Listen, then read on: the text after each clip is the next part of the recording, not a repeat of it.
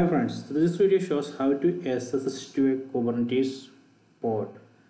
So we can list all the pods in a Kubernetes cluster using kubectl get pods command. So let me run this command. So in my cluster, you can see it has only one pod. So let me show how we can SSH to this pod. Just run this command kubectl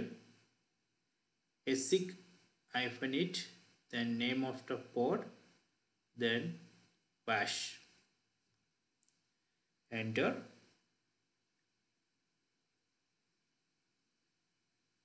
You can see now I am inside the pod. Let me run ls. Okay, so this way we can SSH to a Kubernetes pod. I hope you enjoy this video. Please subscribe my channel. Please like and share the video. If kubectl is not installed in your system, you can run this command apt-get install kubectl.